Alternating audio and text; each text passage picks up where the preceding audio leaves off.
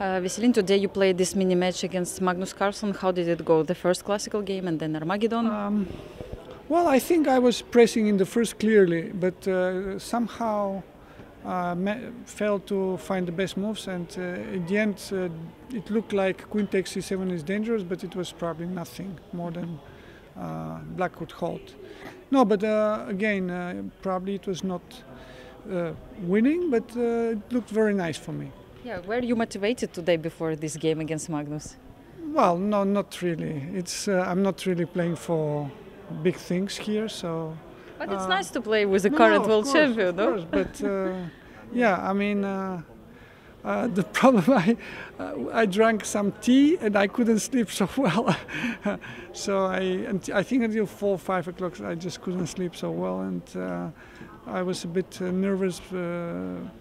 But well, anyway. The game went still fine, let's say today. It was very. I mean, this structure. I somehow like it for white because probably computer believes. I mean, objectively, black is fine, but it seems to me it's easier to play with white. And I don't think he played the best moves. And then at some point, for sure, I had good chances. Yeah. And in Armageddon game, how did it go? Armageddon, I don't really. I mean, I ran at the end to this move when he was able to play b5, and then it's equal. But if I prevent it, I think even then I would have chances because it's kind of opposite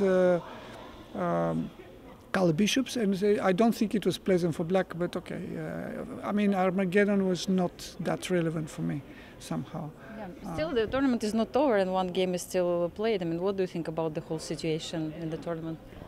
Well, for me, I mean, I kind of care a bit more about the classical games. And Magnus, he was unbeaten, won two games, and also he beat Mamedyarov in the direct game in counters. So even if they have to play tie breaks, I believe he deserves to win. But of course, that's not the point somehow. No, I mean. This system I really like. I mean, when at the end of the day there's always one winner, and yeah, I think it should be implemented in other events. Yeah. I mean, it's really because also it keeps the tension of the last round. Somehow there are many things could go wrong. Yeah, did you enjoy playing at the end of the day in Norway chess? Your comeback? Definitely. No, it was. At the beginning, I was shaky because I lacked practice. I mean, even forgot the rules. But then I think the last games, I really improved. Yeah, it felt like this that you finally found your shape. Well, not completely, but still. I mean, I only lost one game, and some games were decent. Let's say, I managed to beat good opponents. Yeah, it's the 10th anniversary of Norway chess. What can you say about this event? What were your expectations before and now that the tournament is over? I mean, they are really improving. I remember the first event, they somehow, there were many things they didn't really know because, okay, it's first event. But now, of course, it's very obvious that they're very professional and everything. And then the media coverage is good. They have the TV, so they're really doing great. And I wish them that it goes for another 10 years at minimum. For sure. Thank you very much. Veselin, where we are going to see you next time? Which event you're going to play?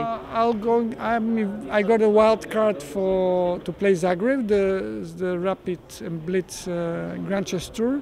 I'm a bit afraid because in a way I'm substituting Gary, and last year he lost all these Blitz games, so I'll try not to be as bad as him. Okay. Thank you very much and all the best of luck for you, Veselin. Thank you.